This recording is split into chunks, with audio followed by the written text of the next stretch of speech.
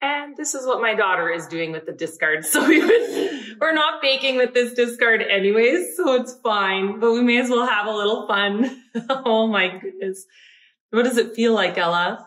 It feels like slime. Slime. Oh, fun. But we're going to make sure to clean this all up with cold water and a cloth, right? Yes. And it's not going down the drain. Or hot water. Well, hot water, what do you think would happen if you put hot water in it? Yeah, it melts. Well, it kind of seems like it should, but it actually gets more sticky. Yes. When you use cold water, Grandma taught me that trick. When you use cold water, it actually just washes right off.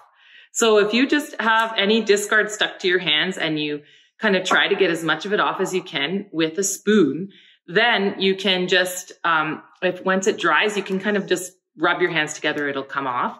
And a little bit down the drain is okay.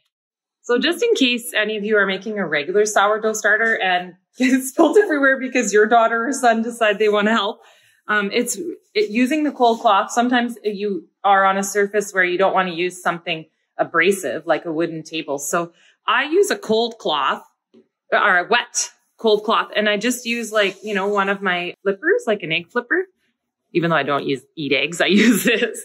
And I just do this with cold water. If it's hot water, it won't work as well. It comes right off. So there you go. Just a little tip.